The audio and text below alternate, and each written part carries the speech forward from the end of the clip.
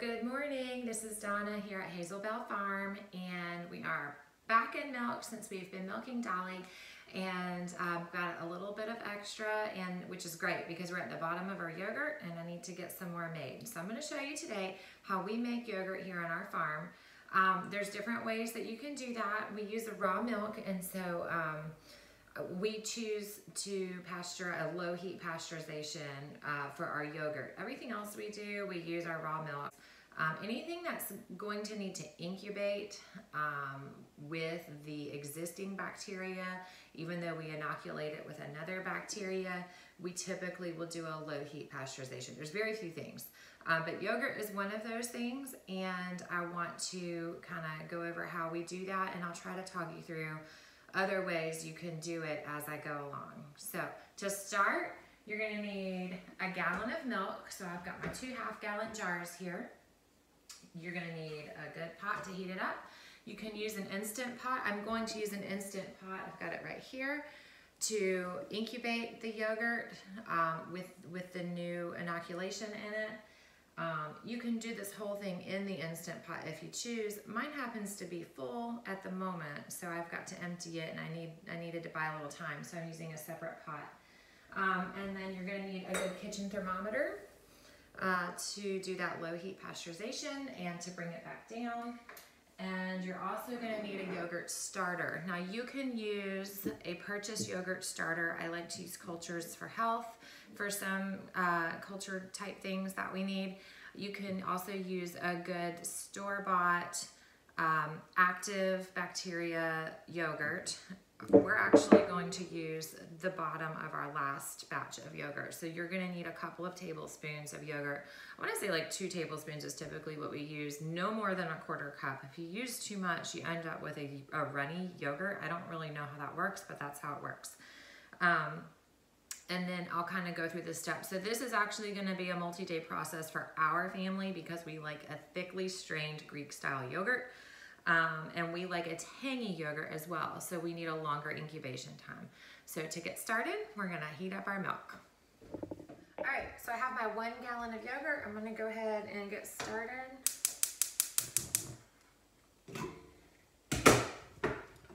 I have to shake my milk because it is raw and the cream separates out. So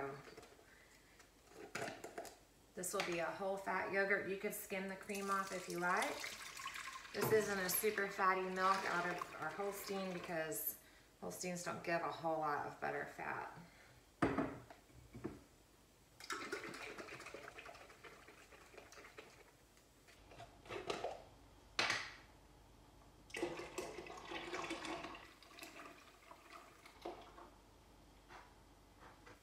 Now you could make yogurt with a store-purchased milk. That's not a problem at all. The only time I've ever seen that be a problem with any kind of dairy products like cheese and that is if you use a high heat, ultra high heat pasteurized milk. Those products tend to not play very well in the kitchen. So you can use, but you can use a pasteurized milk or a raw milk purchased from a health food store or another farm. This is, like I said, this is how we do it. Okay, we're on a medium heat to start. You don't want your milk to scorch, so don't do anything on a high heat. I will actually turn this down to a medium low here in a little bit once it starts coming up to temperature. It's cold right now. I'm just trying to get this cream stirred in as best I can.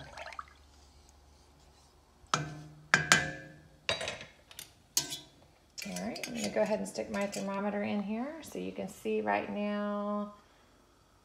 Let's see, it's sitting at about 60. And so we want to bring it up to 180 degrees, which is going to be just below the point it starts to boil. You can see that cream separating out. That's just a raw milk property there.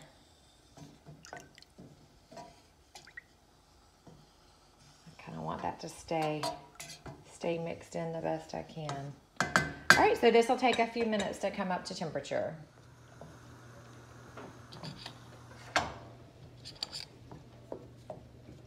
All right, you're gonna stir occasionally as it comes up to temperature. You can see mine's a little bit warm. You wanna get it to 180. I let it sit an extra minute without stirring and paying much attention to it. That's okay. As long as it's not scorching, and you'll know, like you'll be able to smell it pretty quickly if it does scorch. It gets a little bit frothy and foamy on top, and that's okay too. So I'm just gonna stir this to try to bring the temperature down just a little bit. When you do this in a pot on the stove, you wanna make sure that you're using a thick bottom pot so that you don't have too much direct heat right there on the milk from the burner, and that'll keep it from scorching. Some people say you gotta put a little bit of water in the bottom of your pot first and then empty that out just so that it's wet but not holding water. I don't find that to be necessary. I've tried it, hasn't really made a difference. Okay, so if you were to use your Instant Pot to do this, you can use the saute setting on low. It takes longer for that to work. I find it takes like a good 35 to 45 minutes for it to come up to temperature. You know, where versus on your stovetop, it's gonna take like 10 minutes to come up. So you can see here on my thermometer, I'm sitting at like 190. And the next thing I'm gonna do is just leave it alone. It's just gonna sit until it comes back down to about 105. I want it to be between 105 and 110. So it's gonna take a little while, and that's okay. That's perfect for me right now in the morning because I'm headed out to do chores. If you find yourself in a time crunch, you can put your whole pot in an ice bath. Just make sure you know you don't have water spilling in over the top, and that'll help speed the process along. Okay, so I've just come in. It's been about an hour later, just over an hour. It's not quite there yet. It's sitting at about 125. That's still too hot to mix in your yogurt culture. If you did that, then you would kill the good bacteria that you want to thrive and multiply. So I just wanted to kind of show what's happening here. There's a skin on top of this milk. I'm just gonna kind of push it aside. It's okay, it's not the end of the world. And I'm gonna give this a stir to help the cooling process. And I'm gonna leave it sit a little bit longer. Okay, it is almost another hour later and I'm sitting right over 100 degrees. So let's move on to the next step. Okay, so here we are an hour later. Remember, you want your milk to come up between 100 and 110. 105 is perfect. I waited a little bit too long. I was outside finishing morning chores and took too long, but that's okay. This is pretty forgiving. So I'm at like 101, 102, and that'll work just fine. So I'm going to remove that top skin that has formed. It's kind of gross. Not the end of the world though.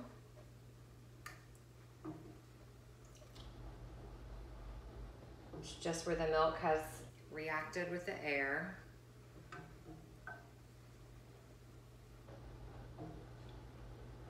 All right, give this a stir. I'll feed that to the dog or the chickens or somebody. Okay, I'm gonna start with an empty measuring cup. I'm gonna dip out a little bit of the milk. About 3/4 cup. Doesn't have to be perfect. And I'm gonna pour the rest of it into my clean Instant Pot.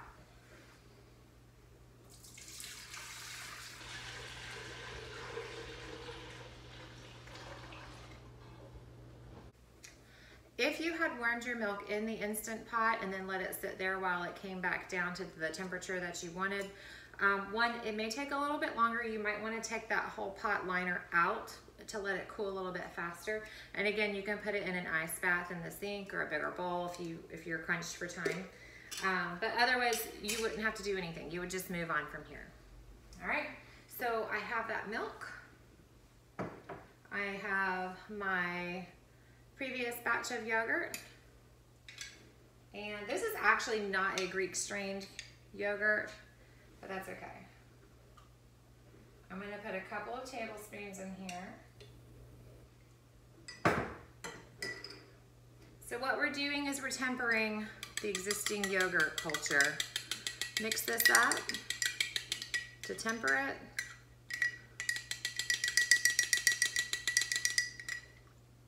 And that's so that you don't shock the cultures and kill them off with the warm milk. So do that until it's good, well mixed, and it's not so clumpy. That's it. I'm going to pour it in the pot.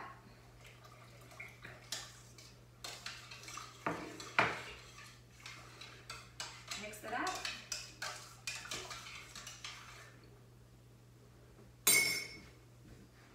Okay, so there it is in the Instant Pot from here. I'm going to put the lid on.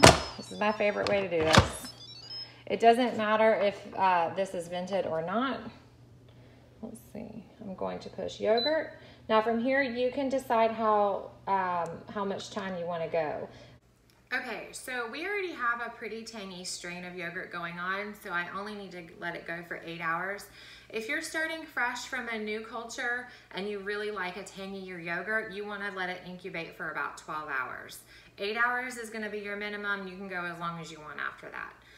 So this is going 8 hours, like I said, because we've gone several generations on this strain. It's good and tangy, so 8 hours is plenty of time. If you do not have an Instant Pot, at this point, what you could do is once you have incubated that warm milk, you could pour that off into jars and you can put it in your oven with just the light on. You could, I've done several things. We used to, before we had an Instant Pot, we used to put those jars into a thermal tote with a heating pad on low in the bottom, wrap those jars up in towels. You could do that in a cooler, something like that. And at that point, we would let it go for about 12 hours. That's what it needed. So the idea is to have the milk maintain its temperature at that between 100 and 110 range. You don't want to get it too hot, you'll kill your culture, and you don't want it to cool because that culture won't incubate to get you a good yogurt. So there's several ways you can do that. This is my favorite, it's the simplest. If you have an Instant Pot, I highly recommend you do it. And then one last word on the Instant Pot. It had the yogurt setting that it has. I have not found it to be beneficial to, and maybe it's the model Instant Pot I have, I don't know. But a lot of people say they just do the whole thing in the Instant Pot, push the yogurt button, it warms it, it does everything on its own. I haven't found that to be the case for us. So that's why I always warm it all the way up first, either on that saute function or on the stovetop.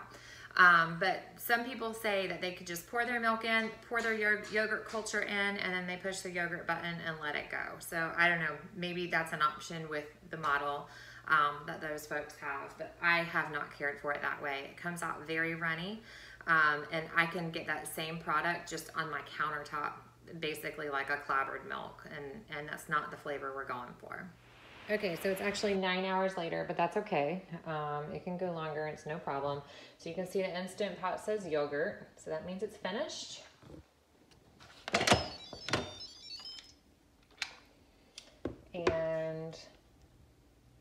And you can see it can be like sliced into. That is the whey in there. Okay, so this is good yogurt. You could just put this in jars and chill it in the refrigerator if you wanted, but we like Greek style yogurt. We like it really thick, so I'm gonna go ahead and chill this first, and then I'm going to strain it. So here's what we do next. All right, so next, I just cover the whole thing over with plastic wrap. And pop it in the fridge.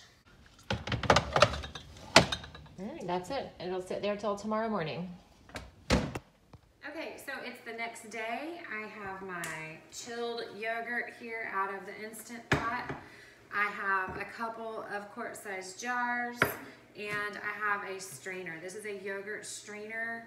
I believe I ordered this from Amazon. It's been several years. So I like this because you could strain in just a colander and a flour sack cloth or something like that. But I like this because it has a lid. so I can store that away in the refrigerator and set things on top of it, whereas, you know, something with an open top you can't. So I like, and it's easily, I throw it in the dishwasher when I'm finished with it. It's got a very fine mesh strainer, and then the bottom is clear. So you can see, it's also got some measuring on here. You can see how many cups of whey are drained off, and kind of what's going on.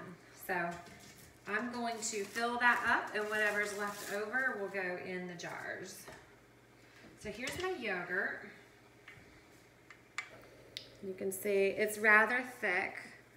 We're on a pretty thick strain anyways.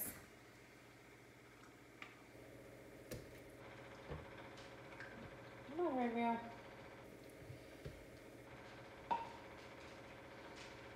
Alright. Okay, because I can't be trusted to not make a mess. Okay, so this is full. Put the lid on. I'll show you that up close here in just a moment.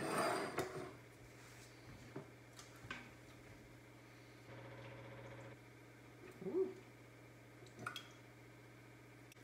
Now you can let this strain as long as you want. You just have to be careful that you don't end up with more of like a cheese, which if that's what you want, then that's great. It's not actually cheese, but you can get it so thick that it's almost like a cream cheese consistency. So it just depends on what you want, really.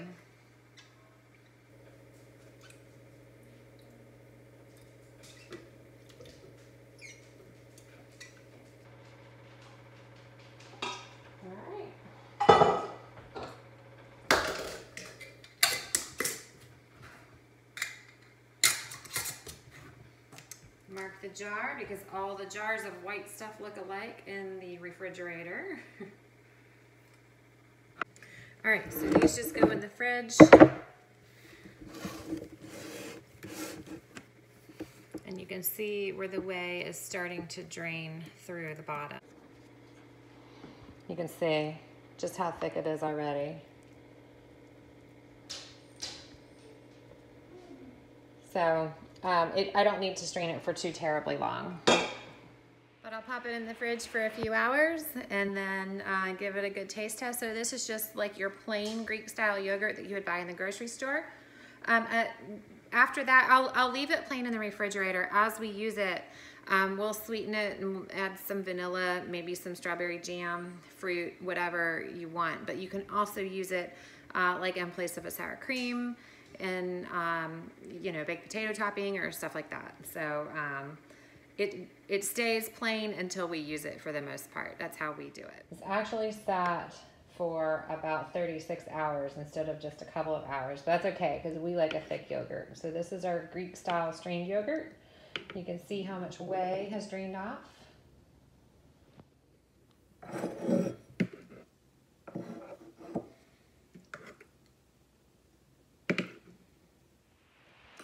So there you have it, our Greek style yogurt. So that's how we make our yogurt from start to finish here at our home. We hope you enjoyed, and if you liked it, please like and subscribe for more.